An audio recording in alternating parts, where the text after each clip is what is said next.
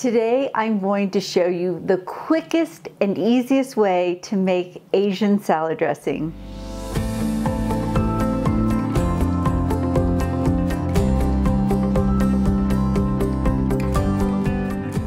Hi, I'm Aaliyah Millam.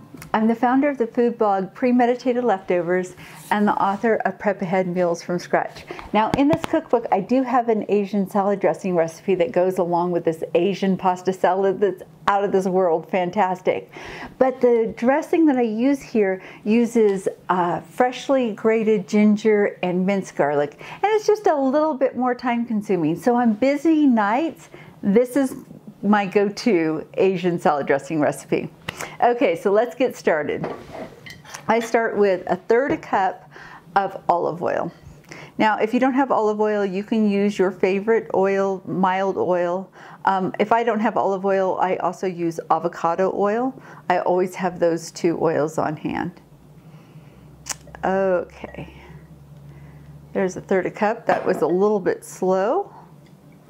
That's okay. We're gonna put those over there.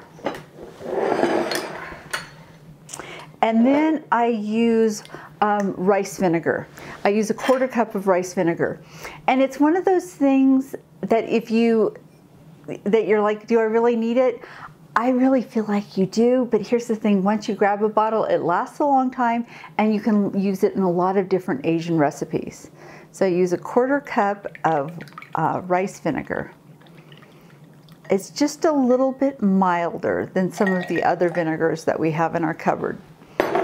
And I also use 1/4 cup of soy sauce. Now my family is gluten-free, so I use liquid aminos. It's liquid coconut aminos instead of true soy sauce.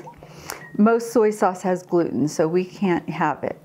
But you can use whichever soy sauce or soy sauce substitute that you like.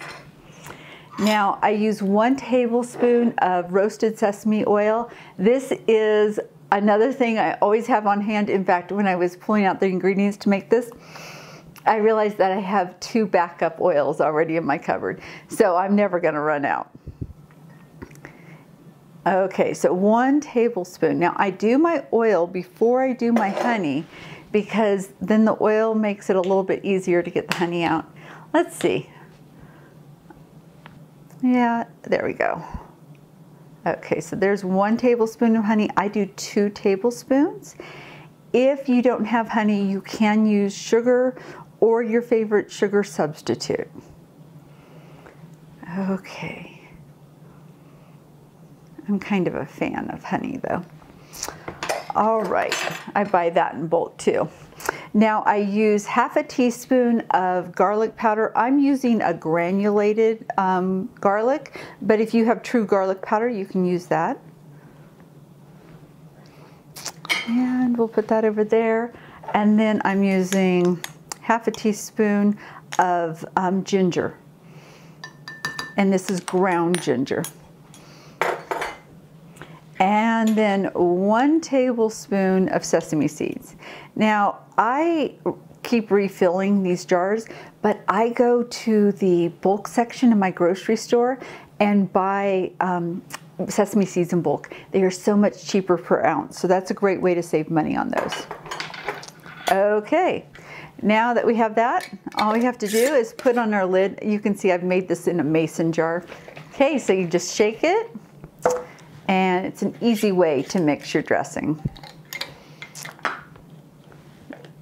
Now I like to switch out my lid with these little recap lids that fit your mason jars, and that way it makes it really easy to pour your salad dressing right on top of your salad. Okay, I'm gonna plate some salad and get ready to serve my family.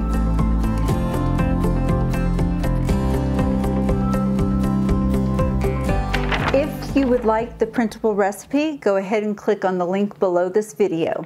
Now when you get this recipe, you're going to see that it also has the recipe for the salad, and I call this an Asian chicken salad meal prep because usually when I make this big salad, I put it in individual containers and make it for prep ahead lunches for my husband and my son when they go to work.